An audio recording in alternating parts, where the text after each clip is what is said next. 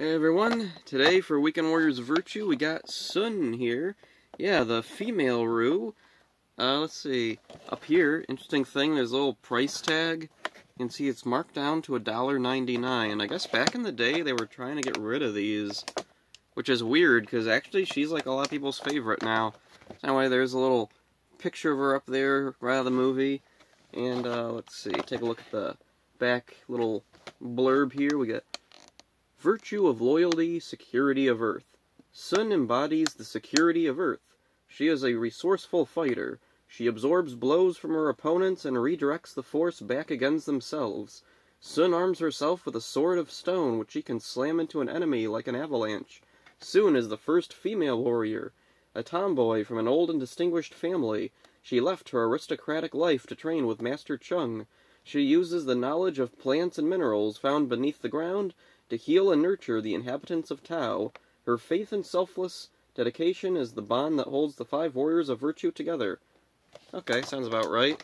Let's pop her out of the box here. This one's one of the ones that came in a bit of a nicer box, so... Okay, pop right out of there. And there she is in the plastic. Pop that off there. And there she is. Yeah. See, she's got a little sword here. See if I can slide right out. Okay, there's the sword there. Oh, I love the detail on this. This looks nice. Oh, that is cool. I like that. And then there we got the figure. Let's see. I want to be really careful because I haven't had good luck with the Rues so far. Like, these always have... Okay, she has some really, really stiff joints here. Okay, that leg's moving. This one's moving. It's kind of weird. It's like stuck out a little bit. Yeah. Tail. Oh, the tail moves right away. That's nice. So, no problems with the tail. So now let's see. Head moves. No problem there. Arm feels a little weird. Okay, now it's feeling a little better. And the other one... Okay, everything works on Tsun here. Nothing feels loose or uncomfortable, like it's gonna snap off and break. So, let's take a look at the detail. She's got a lot of really nice detail of, like, all the characters. Let me move my light up a little bit here. It's a little too dark now. Whatever. Let's see. I don't know how to get the light to get just right here. Maybe if I turn this a little bit? Okay, I guess that's the best the light's gonna be like.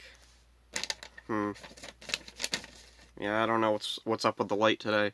Anyway, got that nice little flower crown there. That's really cool. That's a neat little detail. One of the really cool things, she has this little, like, satchel thing wrapped around her. You can see it's, let's see. Not really sure what that is in there. Flowers or something? Let's see. On the front, she's got, like, all these little bands. Kind of reminds me of, like, some Native American type of dress with little feathers and beads at the bottom there.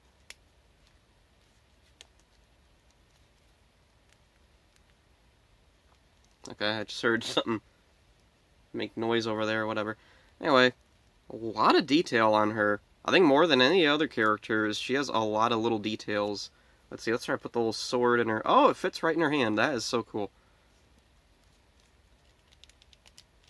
You know, how often do you see the female character of something with a sword? I think that's kind of rare, because, like, I'm a big Power Ranger collector, and it's not often that, like, when everybody has, like, a different kind of weapon, the female character is the one who gets the sword. So that's a cool little unique thing. I really like the sword, the detail on the sword, too. You can see, like, how it was made.